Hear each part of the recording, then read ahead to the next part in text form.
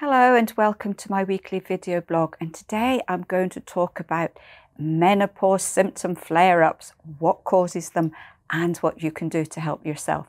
If you like my tips and advice, then please subscribe and remember to hit the bell icon so you can be notified of all my new videos. Do you find that one day you feel absolutely great, you've got your symptoms under control and you think that's it, and then the next day everything flares up again? Either your symptoms start to get worse, or ones that you thought you dealt with suddenly come back with a vengeance. This is really common, but it takes a lot of you quite by surprise. As you know, you just think, what on earth is going on? I thought I'd finished with all that.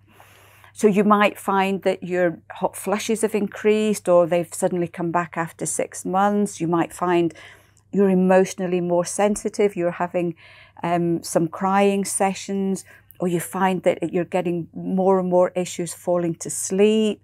You might just find that everything was okay one day and the next you're back at square one.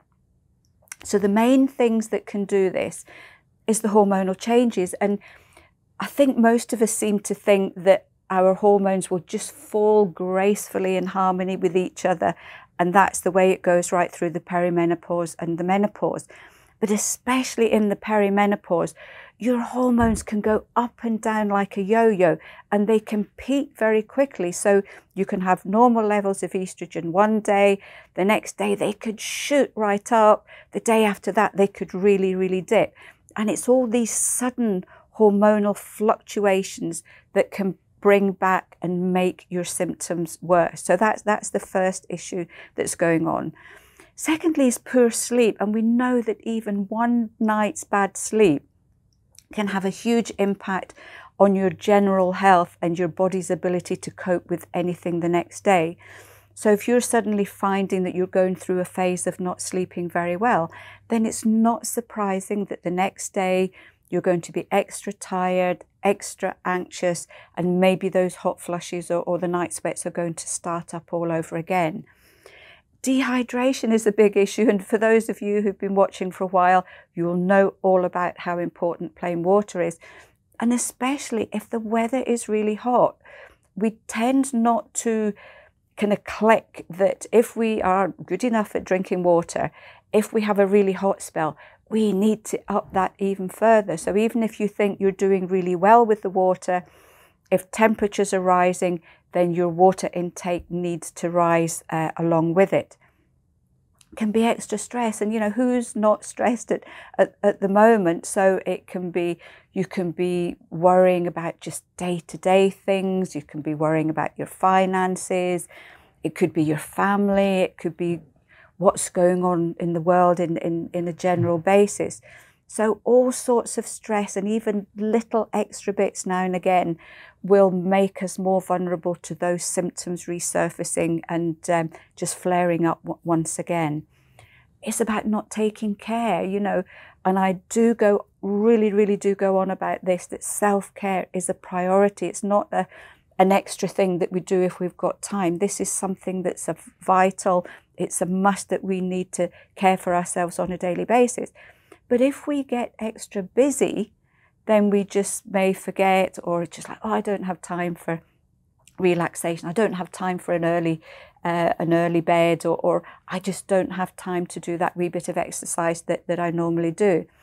So letting go of our self-care, our body's just less able to cope with the symptoms. So again, they'll just come back. It could be that you're just forgetting some of your supplements. And I do recommend extra supplements during the perimenopause and menopause, because our nutritional needs go up and we can take them, we can feel better, and then we just forget, we think, oh, I don't need them anymore. And then we wonder why we don't feel as good, maybe more tired, or your joints are flared up. And especially supplements such as calcium and magnesium, either your fish oils or your flaxseed oils, for your joints and your mood, these are really important. And these are often areas that flare up really quickly just because you've forgotten these extra things in your diet. It could be just about being ill, you know, even a little cold, even just not feeling 100% for a few days, or if you end up with the flu or even a tummy bug, or you might have had a bit of diarrhea or something. These all take extra energy away from our body as we're trying to recuperate, and that in turn can make us more vulnerable to all these flare-ups as well. The other thing that can happen, and we do get a lot of you contacting me about this, is it may be a few years post-menopause. You may have got all your symptoms out the way. You might have had a couple of years of feeling okay. Suddenly the night sweats are back, the hot flushes are back, the anxiety is back, or the joint ache it is back, or the digestive issues are back. And a lot of you will be saying, is this hormonal? It's unlikely, especially the further away you get from when your periods actually stopped. But these can be due to other health issues. Stress. If you've gone through a period of stress, your body's reserves and your body's ability to cope with everything just decreases, and that's enough to allow these things to resurface. So other health issues as well can creep in. So that would be things like anemia, that's low iron. It could be vitamin D or vitamin B12 deficiency. It could be thyroid imbalance. It could also be diabetes or heart disease, because all of these can trigger symptoms that are practically identical to menopause ones. So if you're post-menopause, over maybe 3 to 5 years after your periods have stopped, if any menopause-like symptoms come back, it's always a good idea just to double check with your doctor. For everyone else, so if you're going through menopause, you've sorted your symptoms and they come back, look at what was going on in your life when these symptoms reappeared. Have you been looking after yourself? Are you extra stressed? Has your diet gone downhill? Are you not looking after yourself? Are you not getting sleep? And very often you will find a clue, and all you need to do then is just sort the issues that have pulled your reserves down that little bit extra. So I hope you found this one helpful.